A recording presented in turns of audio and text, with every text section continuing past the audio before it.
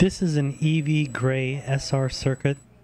The purpose of this circuit is to show that you can split the positives from two paths of rectifiers and going through a spark gap where the load is the transformer.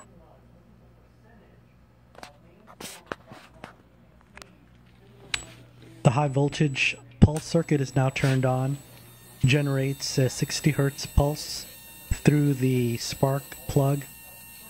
A high voltage diode only allows the spark to flow one way. We split the positives introducing a lower voltage pulse through the transformer. We turn up the variac and the pulses start to discharge the capacitor. As we turn up the variac further, the capacitive discharges become sufficient to drive the output load.